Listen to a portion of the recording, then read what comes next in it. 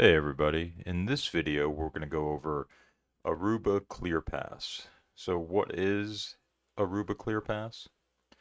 Aruba Clearpass is a NAC,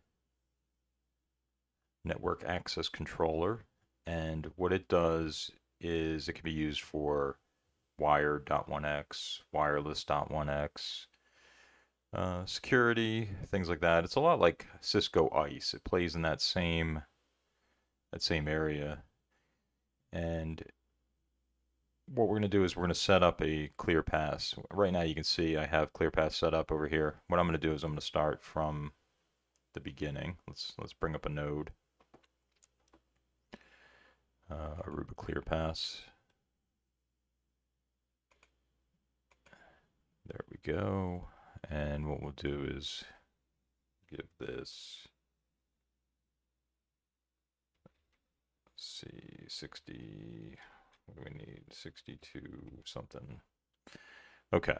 Let's see, save that. So in this video, we're going to really go over the bootstrapping, setting up a connection to it, making sure we can get into it. So start it. And we'll also, I'm going to move it over here. We'll connect to this same network so that we can get out.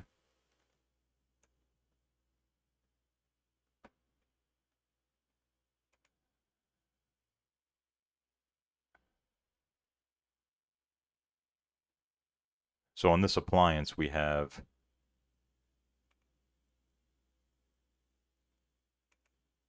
ETH1 and ETH2. We have two interfaces. ETH1 we're going to use for management. ETH2 we're going to use for the network. So that's what we do here. You see ETH1 is connected to the management network. ETH2 is connected to the switch here. And on this switch it's on, I think, VLAN 5, which is our management network. Let's add that. Let's add that. So we'll just put in VLAN 5. Okay, there we go. So now we can see that's on VLAN 5. That's the management network. ClearPass. Let's see how we're doing here. Okay. So the first time you boot it up, it's going to say VM appliance types. We're going to go with the lab one, CLab V.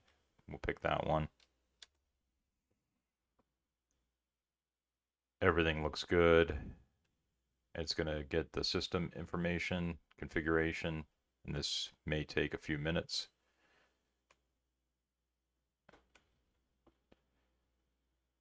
So it's going to delete all the disk. It's saying, please ensure the disk has the recommended capacity. Sure. Yep. Sounds good.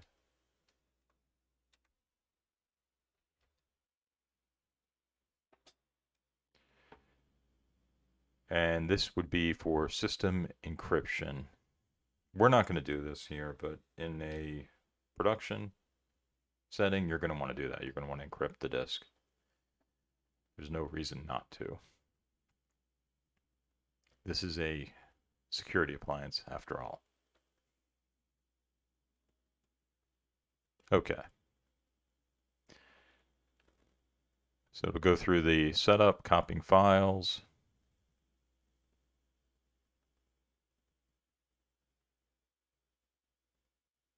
And our goal here is that we will use this in the next few videos to set up Tacacs Plus for the switch here, this switch, which is running iOS 15.2, the Nexus switches, and the ASAs right here. So, and well, this one too, but also these ASAs. So we'll get all those set up. Maybe this switch, not sure. We could do that too. We'll see what we have. But getting the ASA set up, and then what we can do is we can authenticate to Active Directory. So we have an Active Directory server down here. And if you want to see how we set that up, I have other videos on setting up Active Directory in a different in a different group of videos, but this one is set up. So test Eve is the domain, and we have some test users. There's my user, the administrator user. So we have a few users we can play around with. Test user 2 is a domain admin. Test user 3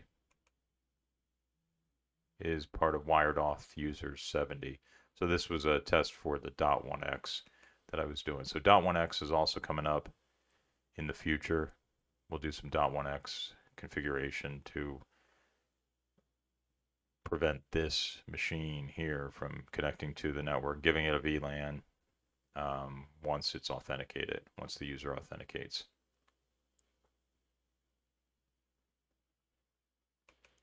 Okay, so that's our Active Directory server. We can use that for authentication for Clearpass. We'll join Clearpass to the AD. It is currently joined, this one. So I'll show you how to do that, where to do that. So this is still coming up, setting up boot targets.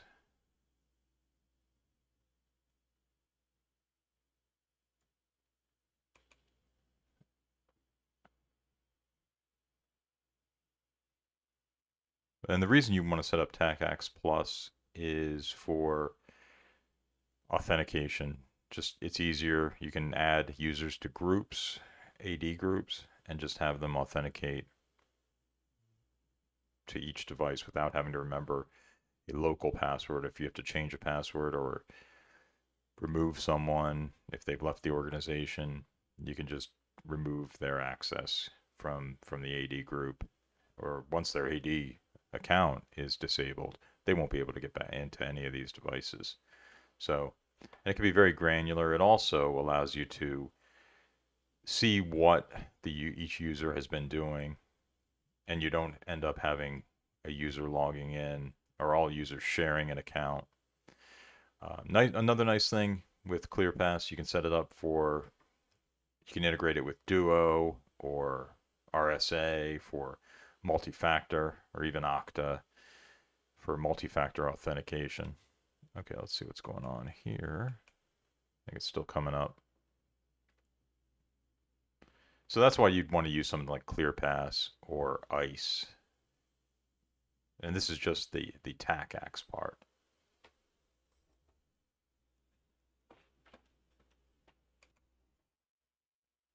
Okay, so we're just waiting for this to boot. I'm going to pause the video while we wait. Okay, so now the system has come up. Took a little while. So on the first login, the username is app admin, and the password,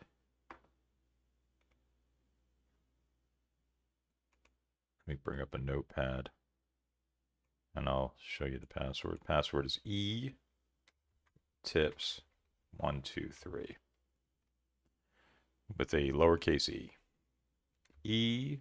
TIPS 123.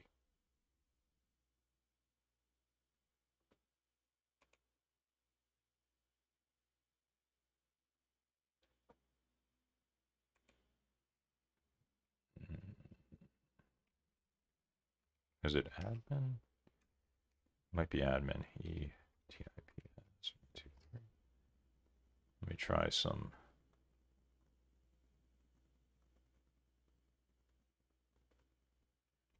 Admin. Let me just try that once more. No. Okay, hold on. Hold on 1 second.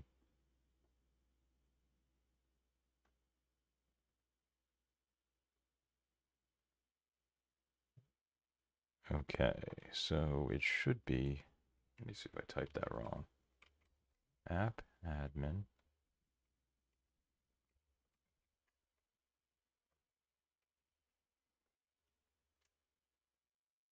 Oh, yeah, okay, so I just typed it wrong. It's app admin, E, lowercase e, capital T, capital I, capital P, capital S, 123. Okay, so you're going to enter the host name. I'm just going to call this Clearpass 001. Management port IP4 address. So this is the ETH1. I'm just going to give this a, let me see what I have on my network first. Let me just do a quick ping.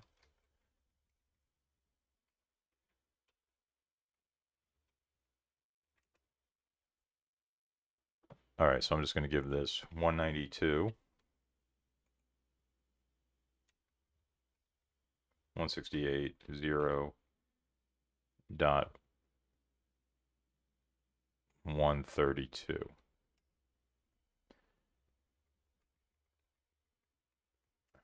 24-bit mask.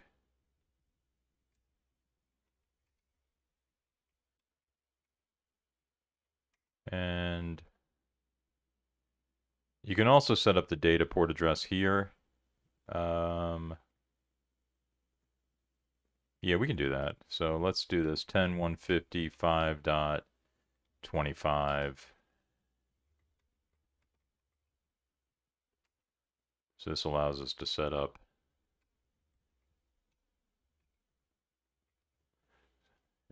and you can see what we're doing here is we're going to put that on VLAN 5, and this is VLAN 5 10.155.25. That's not the gateway. Gateway .1. Primary DNS, we're just going to put in that, no secondary, new password.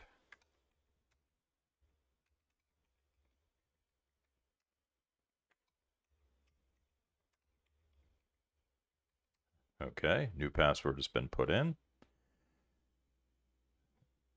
We're not going to configure the date and time information, but you should point it to your NTP server, whatever that is on your network. And we're not going to do FIPS. So it's going to give us the summary. And we're going to continue.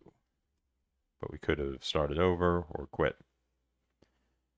All right, so then it's setting everything.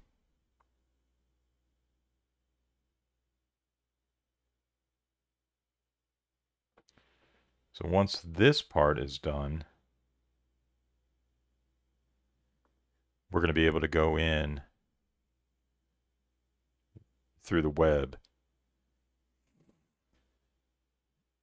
and continue the process of setting up the system.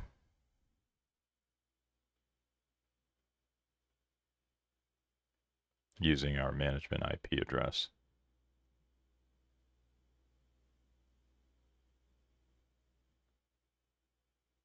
All right, so we just have to wait for this to complete. I'm going to pause the recording while we wait for that.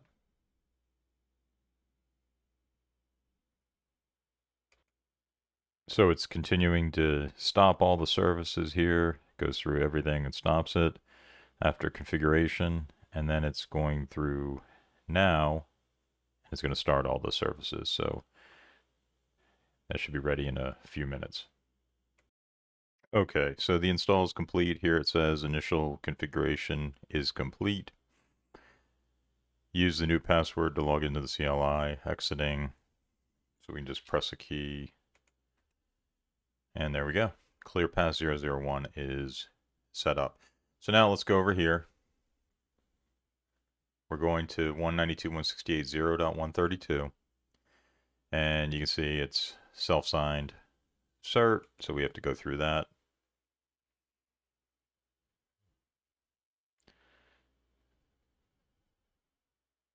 And wait for the first time for the policy manager to come up.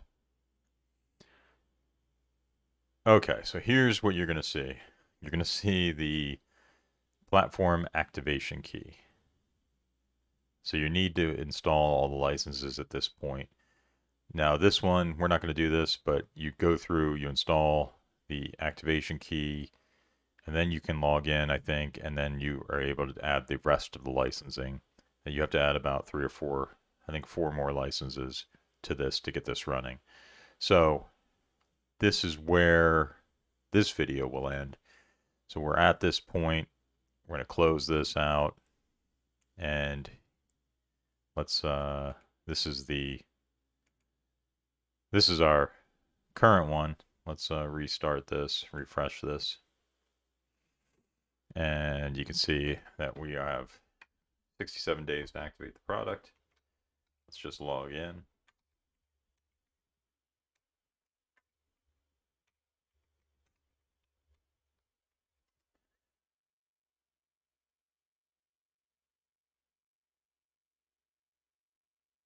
And there we go. Clearpass 1. This is Clearpass 1. And you can see the dashboard here. We'll go through all this in a future video. So thank you for watching. I appreciate it.